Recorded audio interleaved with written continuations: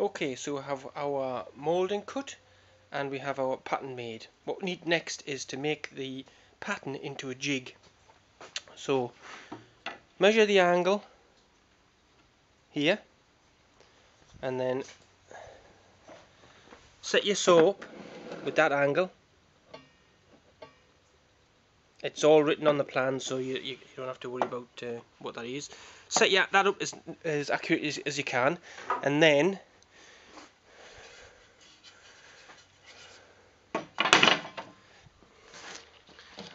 cross cut your moulding with that angle on it. There. When you do one or two to test them, and then what you have to do next is lay your moulding right on the very edge of the pattern. Okay, I've clamped them in place. Now this is another time to be as accurate as possible. Make sure that this runs exactly flush to the outside of your pattern. That's the corners. I've clamped them in position now so they won't move. And that gives you the start of your pattern. Again, check everything all the way around to make sure that it's all completely flush with the outside of your pattern. Next, you need to fix a square section of timber like this to the inside touching here, like that. Then you fix this to the pattern. We've done that now. Make sure that it fits nice and snugly all the way around the pattern. And that's all fixed to there. So now we can take this off. And we're left with a square section fitted onto our pattern. That makes the jig.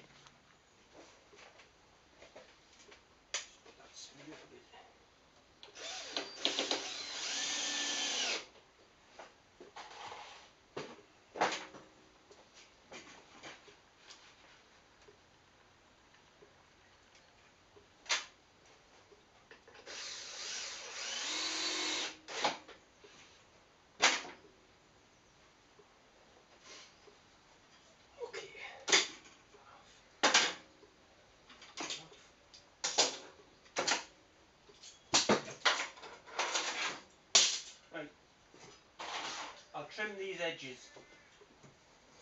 Make sure that your saw runs parallel with this, and that obviously the outside angle is there.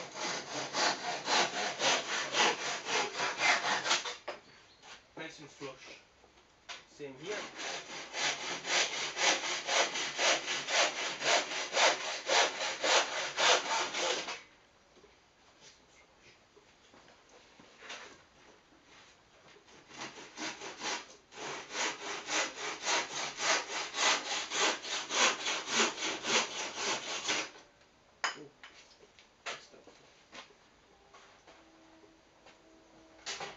Next we need to test that our first triangle is accurate.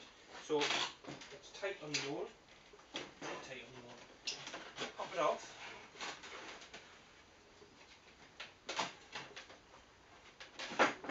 This is your top. We know that it's an isosceles triangle, so these sides are equal and this is slightly smaller. Flip it over and put it back on the pattern. Now if it doesn't go on, or just nice and tight all the way around. That's perfect. Flip it back.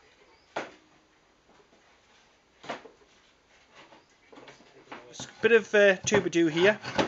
It's about half this thick. This actually doesn't matter how thick this is because it works whatever size timber you use.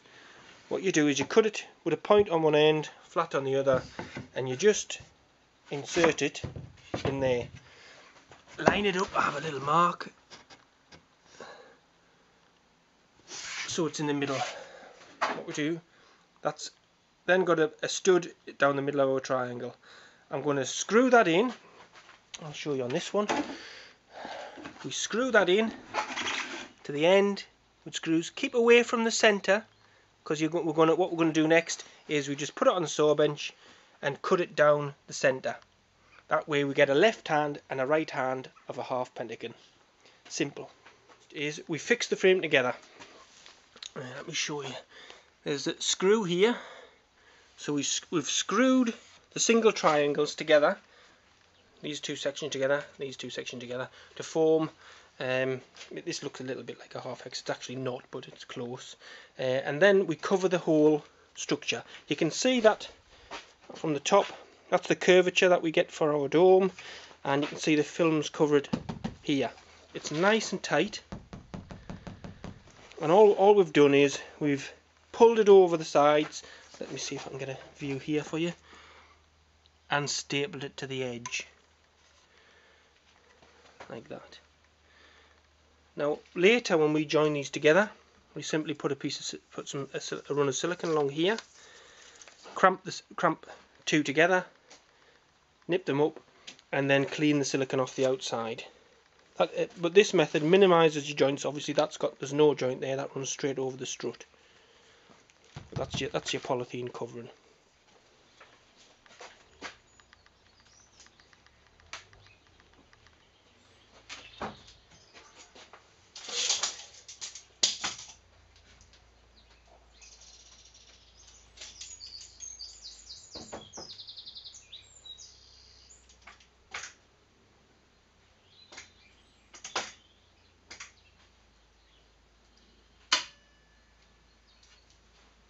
Check your alignment, that's a little tiny bit out.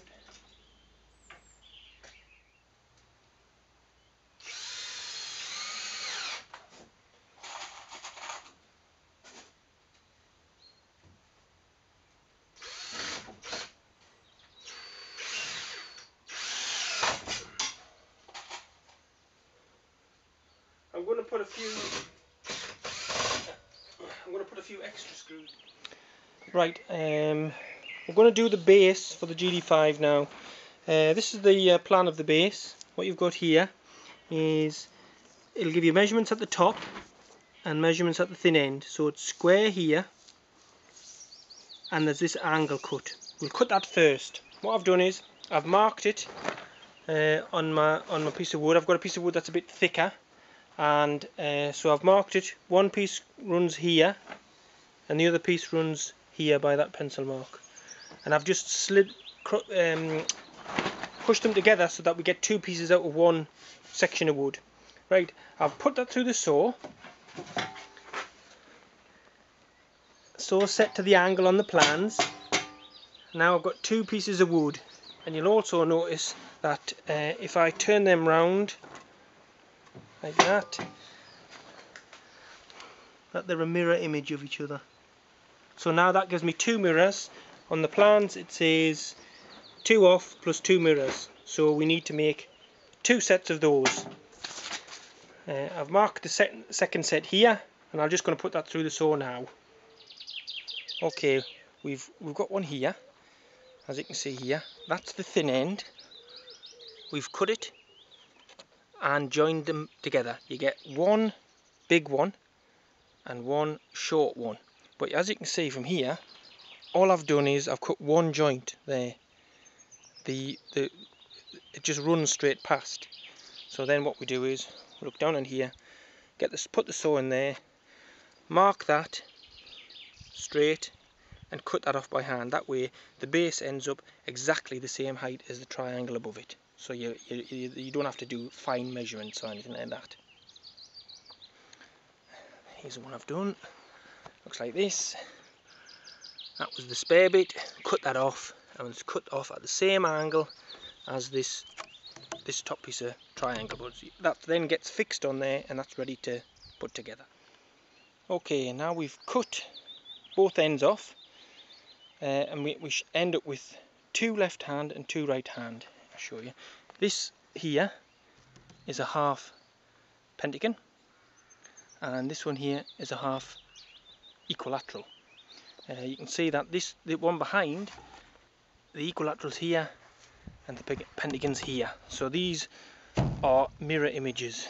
You need 2 sets of mirror images and 1 set of the 2 hexagons joined together. Once you've got that, you can now put the whole lot together. We have the 2 half pentagons at the bottom touching, half equilateral there and a half equilateral there, and the pentagon slots in there. And that gives you the base. When we join these ones up, we'll have 2 bases the same as that. The door goes on here and the back of the dome goes on there. So that's pretty much half of the dome base, except for the back section. Okay, this is the door. In the plans, the only measurements we give you in the plans are the width of the total width and the total height. What you need to do is, the reason we do that is this thickness can vary depending on where you get your wood in and which country. So if I give internal measurements, they will be different every time you make it. So I've given you the external measurements. All you need to do is cut 2 lengths for the sides. The height measurements marked, cut them off.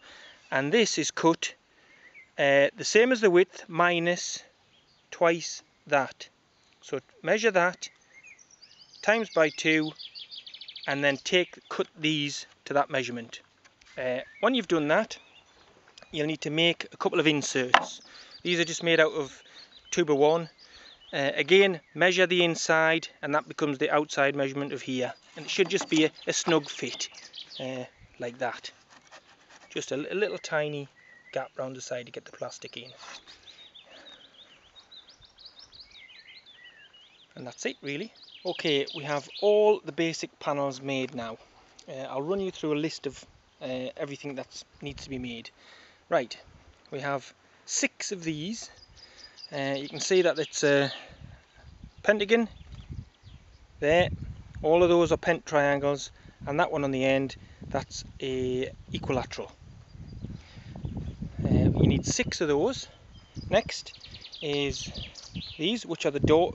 These go beside the door, and this is, again, it's another pentagon, but it's been cut through here to form the door. So that's 2 standard pentagons cut down.